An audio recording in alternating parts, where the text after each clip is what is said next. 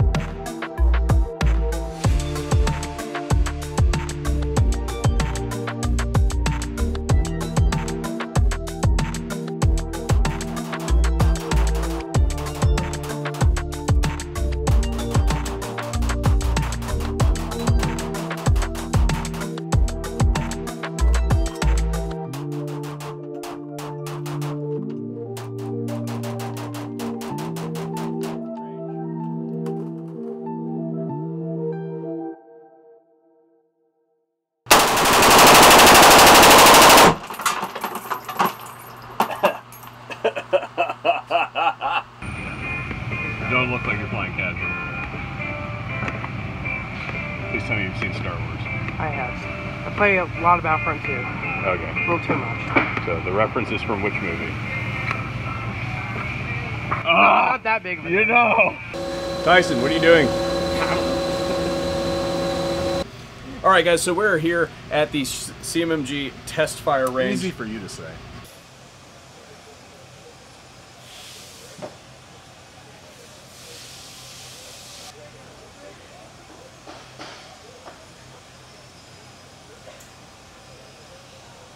We're here at the CMMG test range with Mike Odell.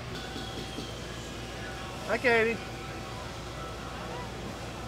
Good, you? So, yeah, kind of in this area. Oh. The Beast. All right, so this guy is the gun that has been brought to just about every industry event that has been since the inception of the Mark 47. The very first SHOT Show range day that we went to with the Mark 47 was a 16-inch barrel.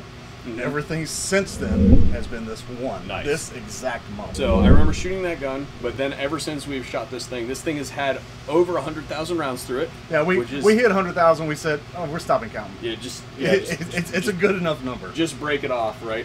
And I assumed that this thing had a barrel change in there. No. This thing is, what is this thing had changed on it? Like, excuse me, what is it had broken and then replaced? Kind of the things you would typically think of breaking with that many rounds, or actually probably fewer things than you would expect to break for that many rounds. Firing pins, we break firing pins. Yeah. Extractor, Yeah. hammer and trigger pins. And in fact, speaking of that anti-walk pin, the last Iraq veteran shoot, right? Yep. Yeah, the last Iraq veteran shoot, I was standing there when this happened. The thing got so hot that the trigger pins superheated the anti-walk retainer and just...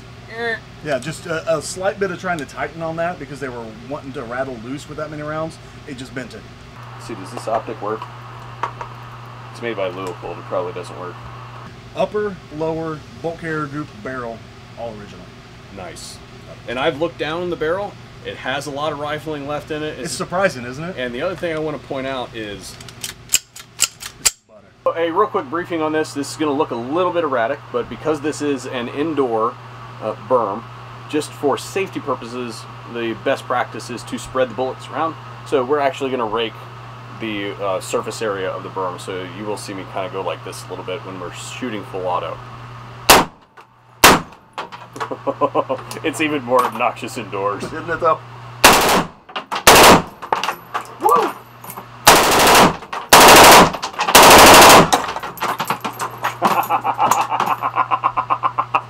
For the most part, we don't build anything until the order's placed. On occasion, we do have things where we have like NRA or shot show guns that have been out for display, and they'll come back, and those are already pre-built. We might do those as like an employee sale, or get them out there a little bit less expensive. Sometimes these are rider guns that comes back. So, so I probably have a few entries in here. You might, yeah. Yeah. Or we'll go look for the dirtiest one. Oh, why don't you go in your home? Go in your home.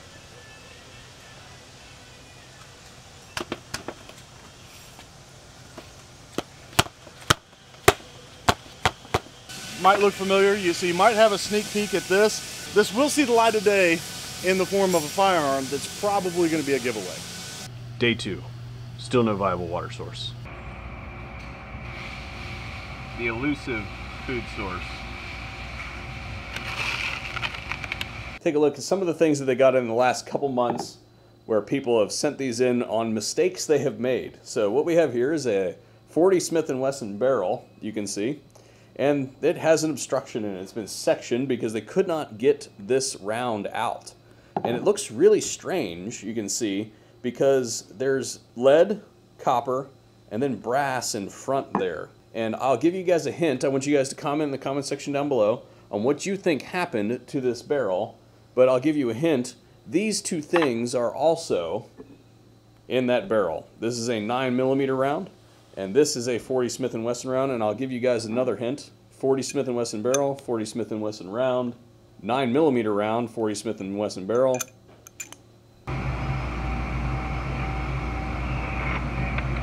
These long ones you were looking at are 22 long rifle. Okay. These are a 45 cal. Okay. So not 5.56. I don't believe so. Tyson, what are you doing? I don't know. There are some strange combinations here, and they seem to be multiplying. This one, for instance, has just grown its bottom half. Hopefully we'll see the rest of it here in relative short order. I need me one of these, and that's because I have an absolute hard-on for short barrel 308s. I noticed that you guys do sell a barrel. This is 12.5, right? Correct. 12.5 inch 308 barrel, and this one also happens to be a machine gun, which we'll be using here just a few minutes. So not only is it 308 short barrel, so all the people who shoot like 308 long range will be like, ah, it's not enough barrel, blah, blah. We're also going to just burn it into that berm over there.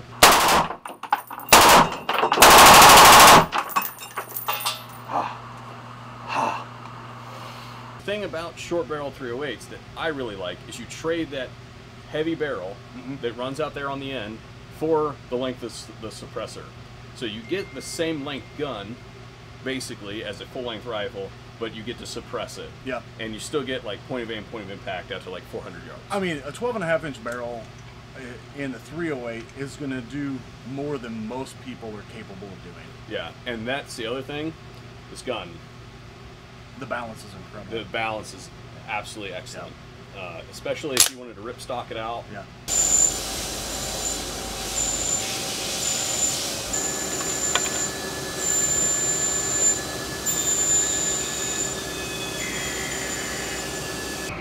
What caliber are you working on? MK57? Not 5.56. No. I lost Mike, like 20 minutes ago. I haven't seen a human being in like over an hour. They're gonna find me dead underneath the CNC machine sometime. Oh, hi Mike. Doing engineering things. Right? Exactly. Hey Tyson, what are you doing? More tech support time with CMMG on our lunch break here. And this one is a special one. I've never actually seen one of these, or I've seen them. I've never held one in my hand before. But there was a guy who returned his gun, said it was not working, and that this came out of this. And the gun was chambered in 5.56. And you can see that I mean, that's a 5.56 projectile, right? It's now a 5.5. It is now a 5.56 projectile. However, what it originated as, we'll just go ahead and set that down right there. What that originated as is that. That is a 300 blackout projectile. This is what a 5.56 projectile should look like out of a 5.56 casing. Got to be probably like a 220 grain, at least a 200 grain projectile. Yeah. That was then mashed down by the barrel because it was pushed all the way up there. And another note is just because you have a forward assist on your gun doesn't mean you have to hit it with a hammer. Blasphemy. Tyson, what are you doing? I don't know. Hey man. What's up? What caliber are you working on? 9mm. 9mm. Not 5.56, huh? Nope. Banshee 9mm. Okay. All right, I'll ask around somewhere else. Update. I thought I almost found it, but it was in the prototype area, and it is on the Mark IV lower. My phone, not yours. I'm sorry. I'll hand this to you. This is the 6mm arc. Yes. Hornady literally came out with this. I think they announced it very shortly ago. This is what it looks like. And you say, well, we actually had to go figure out what exactly the round was. Yeah, because I work on the gun manufacturer side. I don't know really anything about the rounds, so I had to do a little research. I'm like, okay, I know the gun that goes around that. 108 grain ELD match is 2,750 feet per second. Yeah, it was fast. Yeah, so essentially it's kind of making the 243 that works better in the AR platform. Okay, we'll roll with that. That's kind of the way I would say it. So okay, well that's what we're gonna roll with. Yeah, we've made 243 fit in AR.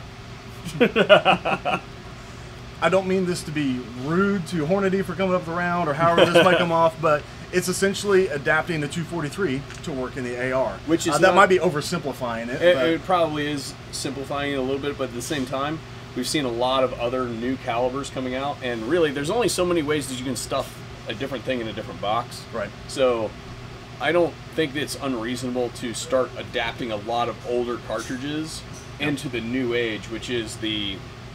I'm not going to use the MSR. No, I'm not going to use MSR. Yeah, Thank you. I'm going to use Appreciate that. into fighting rifles. Okay, like fighting class weapons. Yeah. Yeah, and I don't think there's anything wrong with it. I'm actually kind of impressed by that. Yep.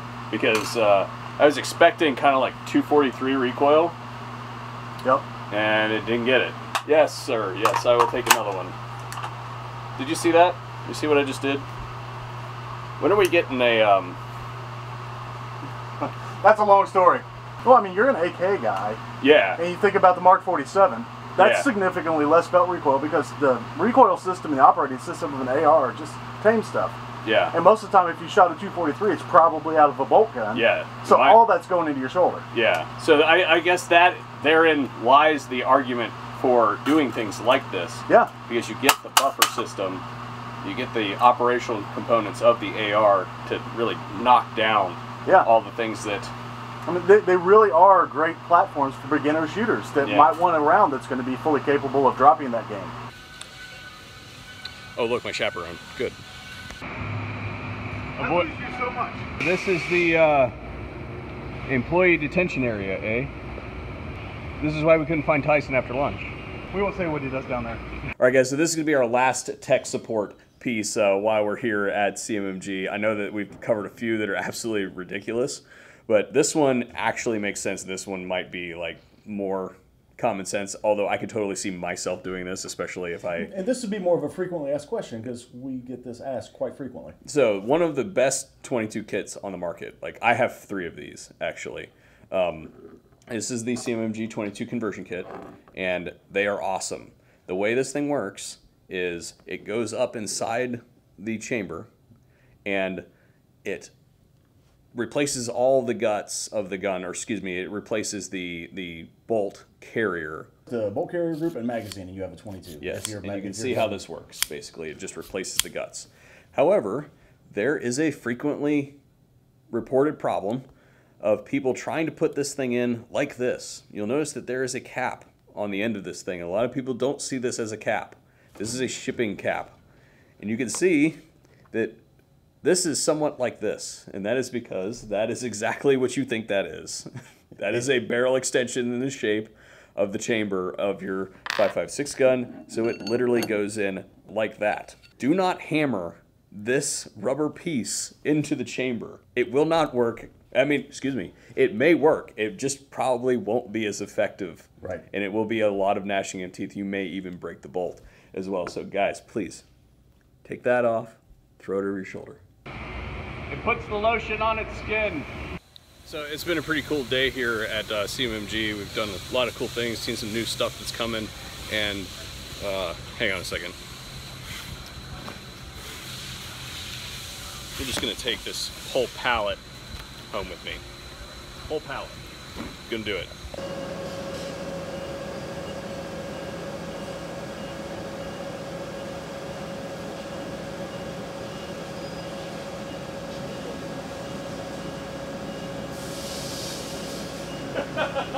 I suspect something.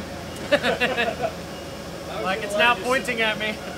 If you see somewhere out on the YouTubes, Bazooka Green Resolute in 6mm arc, guess who got to shoot it first?